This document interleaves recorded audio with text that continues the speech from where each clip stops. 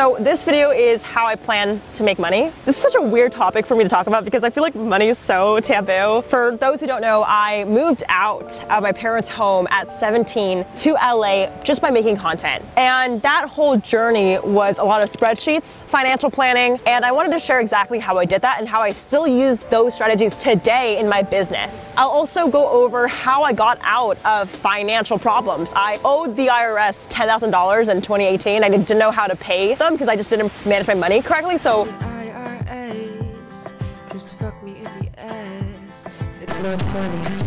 I'll talk about how I learned how to pay back loans, how to properly just finance your life as an aspiring entrepreneur. I think it's important to understand why you're making money. I know this is pretty obvious. A lot of you guys are like, Jade, what the fuck? Like, I just want to live in a content house in LA. But I think the reality is a lot of people just want to make money to prove that they're winning to someone. And I felt this for a long time and still do. Sometimes I have a goal to make money, not to just buy things, but to buy something to make people think I'm successful, to make sure I have validation of others. And I don't know, like, I feel like it can be a slippery slope of doing it for yourself and then doing it for others. So I think it's just so important to understand why you, just you, want to make money. My answer is I love telling stories and working with creative people. So I want to make money so I can live my life in California and pay my team that works in my company. I just love working with creative people. That's why I have a videographer and editor, just because it's my favorite thing to do. So money is fuel for me to do these things. But before, if you asked me last year, I would probably just want to make money just to be cool with my friends that are millionaires, right? So I think it's just so important to understand that because it will save you so much headache, because there's going to be a time where you don't ever feel successful enough because you're trying to make money for someone else. All right, so now that's out of the way, I'm going to go over kind of like the format of this video. First, I'm going to go over the mindset of making money, how to have a fucking confident ass brain to make your bread. The second thing I'm going to go over is how to plan a year of revenue. I'm going to show you guys my exact spreadsheet when I moved out of my parents' home. And the third thing is how I plan my day every single day to achieve my 1-year goal. Whatever you have in mind, whether you want to move out of your parents' house too, get out of your financial debt, get out of student loans, or buy your dream house, you can use this 1-year plan to get to where you want to go, but then have these daily tactics to achieve your long-term goal. So let's start with the mindset. Okay, the mindset you have to have, other than being a badass bitch, is you have to be optimistic. Like, before you make money, you're not gonna have any money. Like, personally for me, before I made my first $1,000 on YouTube AdSense, I've never made that before, but you have to have the self-belief that you can do it before you see the results. And it's so hard because people think like, oh, once I get these numbers, then I'll be confident. But you have to start with confidence in your ability first. A really good analogy of this is, say you look at Picasso or a really famous artist. When you look at this artist, and they're painting the painting, right? Do you think when they're like 50% done with their painting, like that they're not a good artist, right? Or do you think, no, they're just 50% of the way there to their final artwork? When Picasso finishes the art, then you see the masterpiece and you're like, wow, he's so successful and rich. But before the artist even picks up a painting brush, he still has value, right? You have to see that as yourself. You are someone that has potential. It's just a matter of time. It's almost kind of like my dad used to call this, like betting on future truths. Like, maybe the truth is you're a broke ass bitch, but the future, you believe that you're not gonna be a broke ass bitch. So you have to believe in yourself, first of all, that you're full of potential, you are successful already, it's just a matter of time. The second mindset I feel like to be a bad bitch and make money is you have to understand that money is just exchanging value. Like, when you really fundamentally understand that money is just an exchange of, you know, you're having something valuable and someone pays you for that value. You understand that every day when you wake up, you have a choice of how much value you want to bring to the world. Like, it's such a weird thing to think about, but like, say you're really fucking good at cooking, right? How do you just take your $10 bread bowl and make it more valuable? Like, that's, as an entrepreneur, what you think about every single day. How do I reach more customers by making more bread bowls? Or how do I make my bread bowl more premium so people price it at $20? So I think it's really important to understand that when you frame your reference of how do I increase my value instead of how to make money, you actually now have a better reference, so you focus on creating value for people versus just chasing a dollar amount. Ways you can increase your value as someone that's a content creator is A, reaching more people. When you reach more people, you increase your value because more people have eyes and attention on you, which attention is a scarce resource. The second way to increase more value is building deeper connections. So say maybe you don't have a big enough audience on social media, but you have a close connection with your fans. That's so valuable. Trust is value. The third thing that you can do to increase your value is solve a huge problem. This is really good if you have a service-based company and you're solving a problem for someone. So say you're a freelancer and you're solving a problem which is fixing shitty web designs. You know, as a freelance web designer, you fix that huge problem and you get money because that's valuable. And the fourth thing that I would have to say in terms of this value thing is you can also solve problems that are super niche. Maybe they don't have to be a big problem, but only like 5 people in the world have this problem and you have the cure for this. That is hella value. This is a good example in the medical field, especially for certain health conditions. Like if you know a lot about a certain subject, people pay premium for it. So I hope that gives you an idea of like how you can increase your value with these kind of 4 ideas. Personally for me, because I'm a content creator and I own a media agency, I reach more people, but I also solve big problems that companies have with advertising. So those are the things I really focus on, but for you, it can differ. And these are just things to keep in mind. And literally, if you just focus on those things, you will make more money. All right, so let's go over my year plan. You know, my biggest tip for anyone that's starting out is try to lower your expense. Like, you really don't need that Team 10 content house your first year of moving out. And I know this is pretty obvious for some people, but on social media, you feel like you need the most glamorous set and you need the most high production stuff, but you really don't. Look on Facebook Marketplace for college rooms or dorms or housemates. That's personally where I've found my living accommodation way better than Airbnb because it's a lot cheaper. So the first thing you want to understand is what is your monthly income? So I'm gonna write this down. So my rent right now is actually $1,100 because I moved to a new city and I shared this house with 3 girls. My food expense, because I have medical issues with my stomach, it's a little bit more expensive, but I spend $500. I'm gonna put my insurance, gas, and everything and come back when I have that number. So my total minimum monthly salary is $3,500 a month. That's on a minimum. I love to multiply this number by 0.3, which is how much you wanna make per month so you can actually have a savings. It's super important to live, for me, minimalistically, but have a savings at the end of the day because shit happens when you're running a business. So if I were to do this for myself, my minimum yearly plan needs to be $4,600 a month. That might not be a lot of money to you guys, or you expect me to spend more. I just personally like living with housemates and I just personally enjoy investing more money into my company. Just a disclaimer, this doesn't include like my trips or my team costs. That's a whole company expense. This is more for my personal salary, just something to keep in mind. So now that you know how much money you need, let's create a 1-year plan to achieve this goal. So look up your favorite city and look up a cool apartment you want to live in on Facebook Marketplace, see how much it costs. So comment below what that number is for you. I'm just curious what that looks like. And if you are saving up for something else,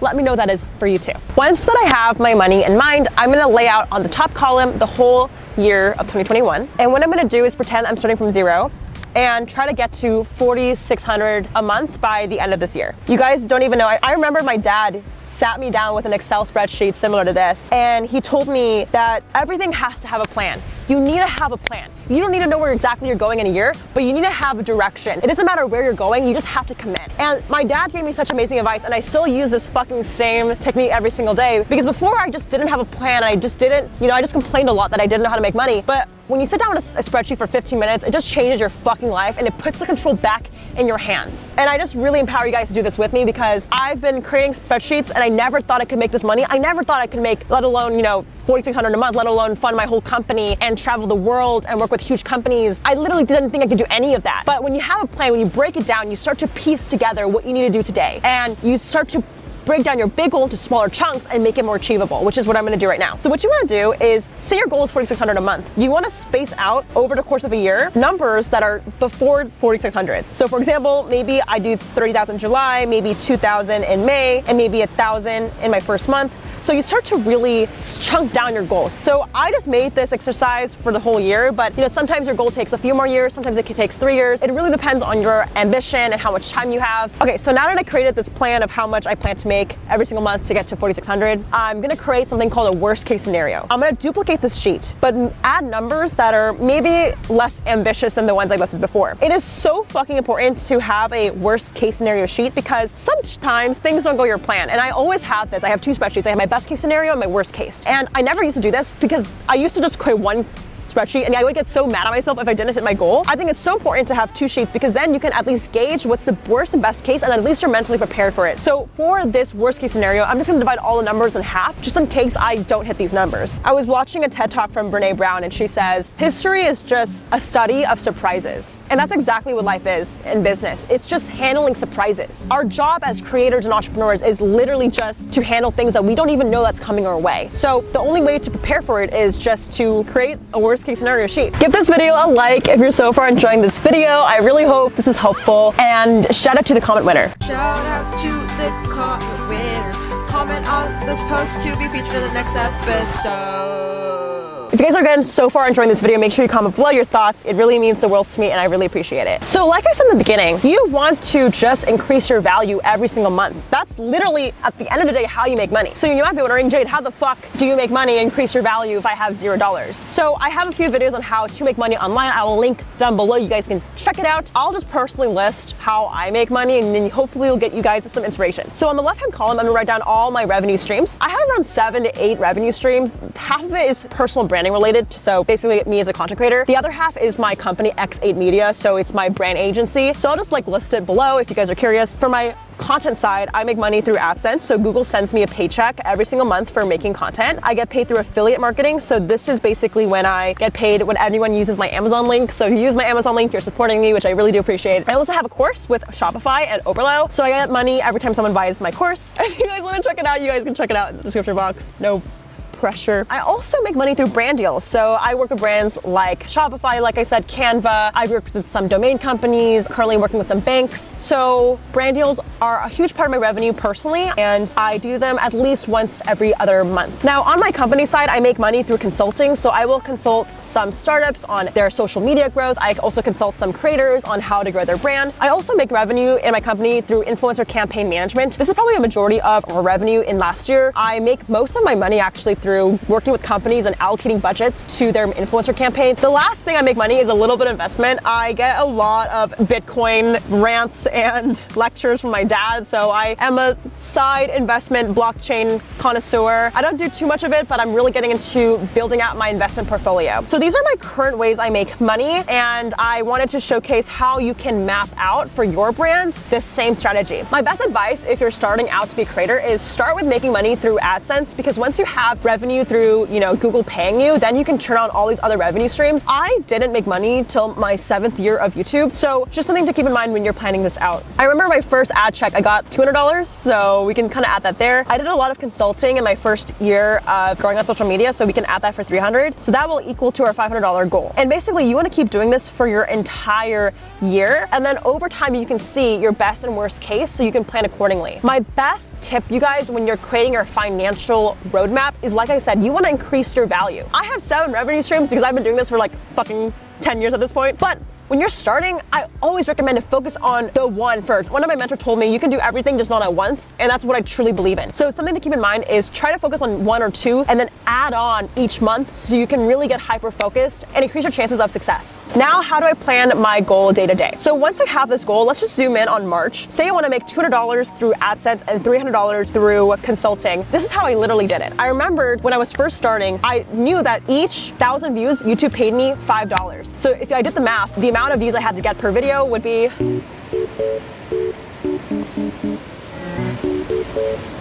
I would have to get 40,000 views a month to get $200 in revenue. So what you can do is you can figure out how to achieve those numbers by maybe if you want to do 40,000 videos, you have to post twice a week. And you can really plan out your month based on your goal. So I did that for my first month. Then I also did consulting. So say I charge people $50 per call. That means that in a month, I need to call 6 people to get $300, which means in a week, I got to do twice a week calls. So then my idea was for every YouTube video I made, I got 1 client that I consulted for Instagram marketing, because that's what I did back in 2017. And I literally kept doing this. I kept doubling my rates. I kept increasing my content, increasing my frequency, getting mentors around me. And then over time, I actually did my goal. This sounds really fucking scammy, like I'm trying to sell you on some shit, but it really comes down to having your best and worst case scenario, because you might not always hit those really great months, but then you're mentally prepared for it. So I really believe that when you're planning your month goal, you want to quantify the time hours. So when you look at your week, you only have to think about not making, $500 a month. You just have to think about posting twice a week and getting 2 coaching calls a month. You can apply this to anything. If you're selling a sock and you have to sell 20 socks to get, $100, you can just focus on selling 20 socks, not the money. Do you see why I really emphasize on making value, not money? Because then you only focus on the act of doing it versus the outcome. So now that you know how I plan my year, how I plan my month, let's go over how I plan my day. I look at my goal, which if my goal is $500 a month, I would most likely do 2 videos a week and 2 coaching calls at $50. So for my daily goal, I ask myself, what are 3 things I can do today to achieve my 1 week goal? All I do is just focus on those 3 things. So you can see I take my big goal, make it into a smaller monthly goal, to make it a weekly goal, to make it into a daily goal. Honestly, this whole strategy should just be called Russian nesting doll strategy, because you basically just take the bigger doll and make smaller dolls, and then you get to your daily doll. Every single day I wake up and I think my day doesn't matter. I feel like I have this big goal and I can never achieve it. But then when you do daily goals successfully over the course of a year, your chances of success are so much more likely than just grinding out for a week and then burning out. And it's just really about these small goals that are so important, and every single day really does matter. So now that you know how I plan my financial goals, I just want to give you guys a quick update on where I'm at. So weirdly enough, I've been doing this for 3 years, and my monthly salary went from $3,300 to around $4,600 a month. And I reinvested all my external profits into my company, hiring more people, editors, and team members, and investing into my portfolio, and right now Bitcoin and like Ethereum. Honestly, not much has changed. I try to maintain more minimal lifestyle. Like, I used to want to buy a house because I thought that was the smartest thing, but I realized I'd rather invest my money into my company versus some down payment for a land. So understand, I know the personal finance on YouTube world can get really tricky. You have to understand what you want, what type of life you want. That's why I kept asking you, what do you want to do with this money at the very beginning of the video? Because if you want to become a fucking real estate tycoon, then do it. But if you just want to travel and live your life, you don't have to do all these things. You don't have to invest in real estate. You don't have to invest in Bitcoin. You can invest into yourself. And at the end of the day, that's the most important thing, because yourself is the most valuable thing. It's the most valuable vehicle to your business, to your identity. So understand that you don't have to invest in GMC if you don't want to, okay?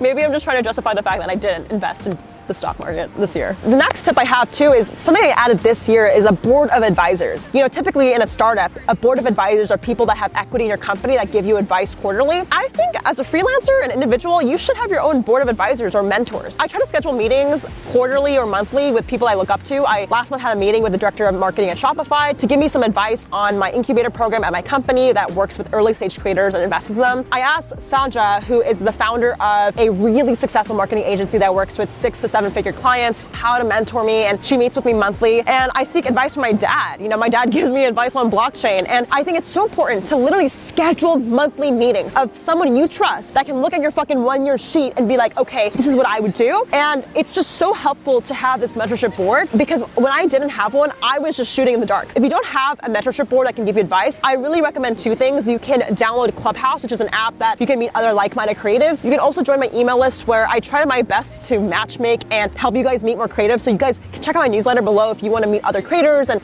get to know the community more and get a board of advisors for yourself. I really believe that this is such a huge thing I implemented in my business in the past year, and it changed the game. I was able to work with way bigger companies, connect with people deeper, and just do what I love, which is working with creative fucking people. The last tip I have is please, please, please do yourself a favor and don't just set professional goals all the time. Set your 3 professional goals daily, right? Like I said, but also set your 3 personal goals. When you're at a different caliber, when you're working so hard, your body just needs more self-care. You guys know that I keep complaining on my channel that I can't poop, and it's because I don't take care of myself. And in the past month, I've made it a commitment to increase my salary if needed to take care of my body. I have IBS, constipation, which basically means I can't poop. And I decided to increase my, travel expenses, my massages, my therapist expenses, and added an external budget to it so I can actually operate in my business better. I used to feel so guilty going to the doctors. I don't know why, but I realized you are the most important asset in your business. You are the most important, valuable person. So you have to treat yourself that way. Even if you don't have money, act like a fucking rich ass bitch, because treating yourself can only give you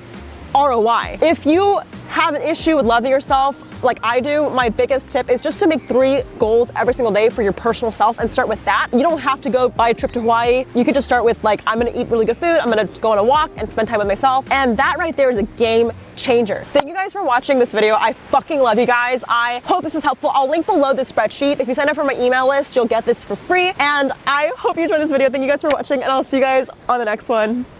Bye.